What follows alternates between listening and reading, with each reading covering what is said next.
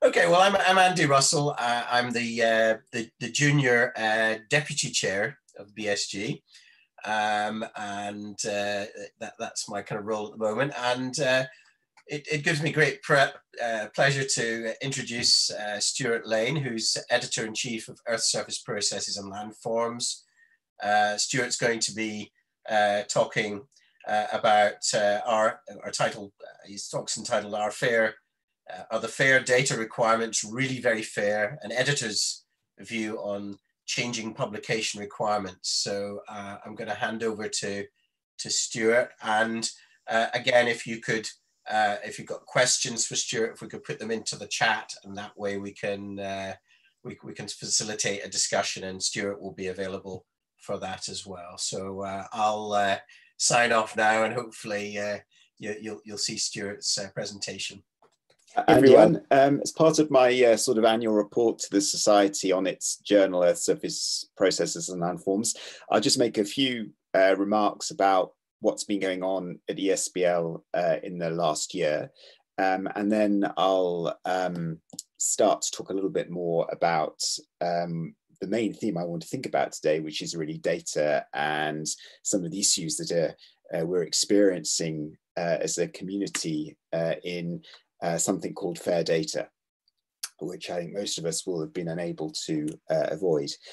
Just to run fairly quickly through a few comments about ESBN in the last year. It's been a very busy year. I'd like to say a little bit about the first Fiona Kirkby awardees that were announced by Stephen this morning, our new editorial system that's been in place since January, a couple of comments on COVID and open access agreements, but spend most of my time talking about our data policy at ESPL and fair issues.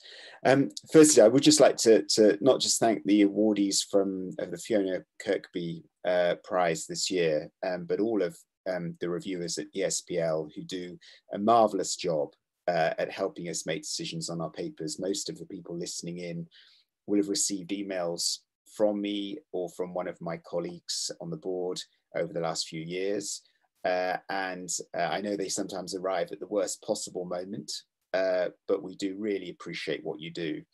And this year, with the first Fiona Kirkby awardees, we decided we'd honour just a few more people than we normally do, because there are so many people who give us enormous help with the decisions that we make. So congratulations to Peter, Catherine, Hironori, Caroline, and Katie. We have, during the year, moved on to the new editorial system with the retirement of Fiona Kirkby. What this really does is it splits the tasks that were split between Wiley, Fiona, and the editor and my associate editors into two groups. So we now have a team working at Wiley, notably Harsha Ravi, who handles the day-to-day running of the technical side of manuscripts, checking on manuscripts when they're submitted and so on, and then the work that we're doing as editors. And we've had quite a few changes in the system. We've modified how we assign associate editors, and I think that's working really well. We've speeded up how we issue decision letters, cutting out a couple of steps in the process. We've now got what I think is a much better special issue management, and that's allowing us to handle many more special issues and special issue papers. We're tightened up how we chase reviewers and making sure that happens a little bit more efficiently. And some of you will have now seen, if you've had a paper accepted, again, to try and improve the experience of authors with the journal. When your paper gets accepted, we're effectively accepting science, but there's now a first look system where you can actually double check that the figures and the presentation of the paper is going to be okay before that your paper advances out of the editorial system. But the good news of all of this is that our this wonderfully messy graph shows what's going on in the journal, and it is allowing us to speed up quite dramatically our times to first decision. That's one of the simplest but most important statistics I have to watch as an editor. The red dots on this axis relate to the data submission. On the y-axis, the number of days it takes to make a decision. And the black dots are a running mean. And you can see how this, since the new editorial system has declined. And we've been doing that by both being more efficient at deciding quickly on papers that we don't want to send out to review, but also speeding up the handling of papers and the review process. And indeed, our median time to first decision in the most recent data has dropped to shorter than 40 days compared with 60 days back in January 2019. So all of that is going in the right way. We also did try an experiment, which we failed, and we've actually withdrawn it now. We did try reducing the time allowed to review a paper from 4 weeks to 3 weeks, as some other journals offer, but we found a very, very significant increase in reviewer refusals. So we very quickly decided that this was not a good thing to do. COVID has been having an impact upon us in two ways. The first is a substantial increase in submissions. And what I did here was take the last paper I handled this week, which was on Sunday. That paper arrived in my inbox. That number was submitted on the 6th of September. And you can see, to get to the same number of papers, when you look back through the calendar, that gives you an idea of the increase in submissions that we've had over the last few years, which has been fairly steadily growing, but which has jumped up dramatically since in the COVID year that we're now in. This is creating a management headache for us. It's substantially increasing the volume of work. But of course, it's great for the Society's journal to be getting lots and lots of submissions. But actually, I think those figures hide what is my conclusion about how COVID has been affecting the journal. I think there's been a strongly differential impact on both authors and reviewers. So although we seem to be getting some COVID effect, as other journals have reported on submission rates, it's fair to say that we're quite concerned about certain age brackets, notably ECRs, who are more likely to have responsibilities, for instance, for young families, and also certain countries who are really suffering much more than others. And it is without a doubt affecting what we're doing. And what that has meant is we've started to adopt a much more flexible approach to the turnaround of reviews, extending review return times, also allowing authors much more time to revise their papers if they need them, so that we don't penalise particular sectors of the community. And also we're having to engage a little bit more actively with authors to help them to understand that there are, for some people, significant limits in the rate at which they can review their papers. So finally, in terms of just this quick briefing before I talk about data, some very good news in terms of open access agreements, particularly for the UK or most of the UK community. What we've been seeing for many years now is a progressive shift from the SPL being a hybrid journal, where we have this mix of pay to read, open access via the gold route, green open access after an embargo, avoiding double dipping so the journal doesn't get paid twice. We've been moving towards away from that hybrid model towards the open access model. And this is increasingly done through what are institute publisher agreements. So an institute or a group of institutes, such as the Deal Institutes in Germany, instead of paying journal subscriptions, they agree to fund a certain number of open access journals. And these exist for Germany, these exist for Netherlands. And excellent news is that, as many of you will know, there is now one for the JISC UK institutions. What that means is that, subject to certain conditions, UK academic geomorphologists, most universities, but not all, most universities are JISC universities, can actually publish using gold open access, at no charge at ESPL. And of course, unlike some journals, we have no page charges either. And so this is something I would all encourage you to take up this opportunity of using SPL as the outlet for your work, because not only does it not cost you anything, but you now get effectively free gold open access. Doing that has positive financial implications for the royalty payment that the BSG receives from Earth surface processes and landforms. And so this is not something that's simply good for you. It's also good for the society. And Wiley and the BSG, Wiley looked at the implications for the ESPL BSG royalty, and actually the shift is good. The society is protected from this change, and indeed it can only lead to a greater royalty if UK geomorphologists take the offer up. And if any of you have any questions about that, please do email me or ask me in the chat, and I can explain more about how it works. But my main topic today is data. So I'm going to spend the second half of my talk making a few comments on this. And we've been reflecting on data at ESPL now for 4 or 5 years, and how we can help the community by making data available through the journal, and how we can encourage the community in relation to best practice in data and data publishing.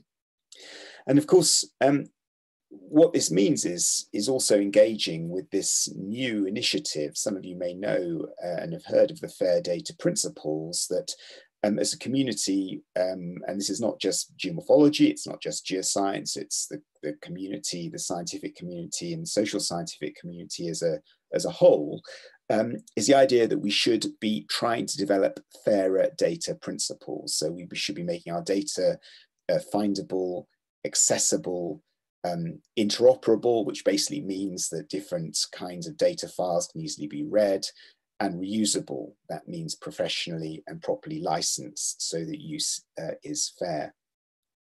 And of course, this is not just a policy that is being adopted by journals. Many journals now require you to make your data available. If you've published in an AGU journal recently, you're required to publish your data. But it's also required institutionally, and some universities, but also research councils around the world are now insisting that data is properly archived and made available for reuse by others in the community. So what's ESPL's data policy? And this is where I thought I'd raise a few things for you to think about. The view from ESPL is very strongly related, or very, very strongly of the view that data sharing is actually a good thing. And you can think about some of the reasons for that. One is that if we have time to include it in our reviews, reviewing data, it could be an important part of the review process. I have to say that in my experience, I think I could count on one hand the number of times reviewers have asked to receive data sets. That's clearly something that could be improved. Clearly, when we can share our data, we can make better use of it. Data collection is expensive, and so clearly there's a better return on investment if we can share our data more widely. There's lots of nice studies I've certainly read where by taking data that different groups have collected and combining them together, we can go from what Keith Richards used to call small N studies, where our individual cases, to actually looking at things like global patterns or regional patterns or temporal patterns that can help us to see our case studies in different ways. And so clearly data sharing can support that. It's well established that the data we have is important pedagogically. We can animate our lectures and our classes by getting students working with data, looking at data, rather than simply telling them about those data. And of course, and perhaps most importantly, the data we produce today can become the long-term sources of data in the future for things relating to environmental change, and how is it that we're going to be able to say something about environmental change impacts on Earth surface processes and geomorphological and on landforms in 50 to 100 years if we don't start archiving our measurements of those data today. So the general view from ESPL is that in principle, data sharing is a good thing, and it's something we should be trying to do. But we've also been reflecting on challenges. And actually the editorial that I wrote wanted to bring up some of those challenges, not so much to argue that data sharing is a bad thing, but more to make the community think about data with its eyes open, because there are some big implications. One of the things that I've started to see as an editor in some of the papers that are using online databases poses the question, can we really work with data when we've not been partly at least involved in collecting it? Now, of course, we can. I mean, there's a long history of using long-term environmental data sets in fields close to what we do, discharge records from rivers, for instance, climate data. But there are some issues we have to think about. The first is inappropriate data use. And I recently had to handle, as associate editor, a paper that involved use of some geomorphological data from a database that was quite clear that the authors of the paper were using those data inappropriately because they hadn't been involved in collecting it. Perhaps more to the point, they hadn't been involved in looking at the preparation behind those data. And the fact that many of the data that we might wish to compare and combine need to be homogenized so that they give you the same signal. The difficulty we have sometimes in data of removing the particularities that are in the data that come from the particular place that you're working in, as compared with what you might be able to generalize truly from data. So when you see pattern in data, is it truly a pattern that can be generalized and related to a particular process or a particular hypothesis? Or is the generalization simply a product of all the different influences that combine the data point that we have? Concerns about field work and the importance of the signal that we send out to the community about what matters. We don't have any data without field work for most of us. But fieldwork is not just about producing data, it's all about those other things that we learn when we're sitting in an exciting landscape, watching what it's doing, getting new ideas, perhaps with other people who think differently about the landscape. So the importance of the field then is not just a place to generate data, but as a place to generate ideas that might help us to think about how we collect data. Concerns about the free ride problem, and really two elements there. One is issues regarding whether or not people really who use data understand the effort that is required in collecting it, the personal effort as well as the practical effort. But also a growing tendency, and it's a little bit behind the example I was thinking of when I was putting this talk together. What you lack in your papers when you don't take time to talk with the producers of data and the very rich scientific exchanges that can come when you start to think about data together with those who produced it. And so the importance then of making sure that data providers are properly involved in data use and its reuse, and not simply taken for a free ride. And then finally, what is the environmental cost of data storage and dissemination? And this is one of the things that's worrying me enormously personally at the moment. I have a very big project that's producing about 1 terabyte of data a day through, per week through imaging. And my research council requires me to archive these data and to make them available at the end of the project. But what is the environmental cost of doing that, given the immense energy that goes into things like data servers? And so really what we were thinking about here is not just accepting that making data available is a good thing, but developing a policy at ESPL that recognizes that, yes, data are important, they should be preserved, but we need to think a little bit carefully about how that's done. And we need to think a little bit about differences in the kinds of data we produce and differences in the institutional settings that we're in, such that we don't go down the AG route and insist on all data being publicly available all of the time. So we have now a new data policy. We want people to share their data, but we're not, certainly for the time being, we're not going to oblige them to do so. Of course, others may make it obligatory to share those data. Your research council, your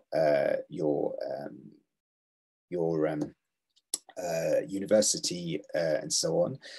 But actually, as a journal, we think it's important to give people that choice. So what we've done is we've moved the journal from a category where, or we've moved it to a category where now we require in all journal articles a data statement, and we require data to be made available, ideally in a repository, but also on request. So we're not going to insist that all data are formally published in a repository, as some journals have done. We're going to maintain the request viewpoint, but under the expectation that probably through time, the community will be moving towards fully a repository-based system. And that crucially, in doing that, we must not forget that data take time and money to collect, and that it's very sad if those who invest in the hard work required to collect data are not also fully involved in making use of those data in the way that they should be used, without making some of the mistakes that we've been seeing. So I think I'm just up in terms of my time. I thought I'd finish with just one observation. My biggest concern, and this is a personal concern, is that one of the things about the automation and mechanization associated with data analysis is we do need to be a little bit careful that we don't end up letting machines go beyond data and be doing all our jobs for us, writing papers, etc. And so there's a word of caution in a more philosophical sense here, a bit deeper than perhaps I've been able to develop in my argument. But we must try as much as we can also to think about data and what the long-term consequences are of some of the shifts towards mechanization and automation in research that is behind things like the FAIR initiative. I think that was all I wanted to say. I can see already one question. So, yeah. So, and did you want me to start responding to Heather's question? Yeah, thanks very much, Stuart, for that. That was very much appreciated, and really clear message about publishing in ESPNL. Benefits for authors and the society. Yes, if you're happy to address, I think Heather's got a question on the Q&A session, and I think Stephen's got another question which is in the general, is in the panelist chat list. So. Okay, yeah. Heather's question: has there been any sign of gender-related issues in terms of submissions? Have submissions from women fallen? No. I looked at the gender balance statistics, and actually there's been no real pattern in gender at all. However, where I think I have seen a pattern is in terms of some reduced submissions from what you might call younger geomorphologists. We actually don't record age at submission, perhaps we should, but there is certainly, I think, in terms of the requests for extensions to revisions to papers and the extension of requests for time to review, that is definitely something I'm seeing coming much, much more from the younger members of the community than the older ones. So at the moment, I don't see a gender signal in terms of submissions, or noticeably in terms of review extension requests, revision extension requests, but there is certainly an age signal. And perhaps that's a good sign of a changing times, that things like domestic responsibilities are a little bit more distributed than they might have been a few years ago. I don't know. Thanks very much. So Heather's just added at career stage, very important. You've got one from Mike there, but before that, there's one from Stephen asking if you could talk about the GISC, the open access deal, yeah, and how that goes beyond the UK, so for Europe and other countries overseas.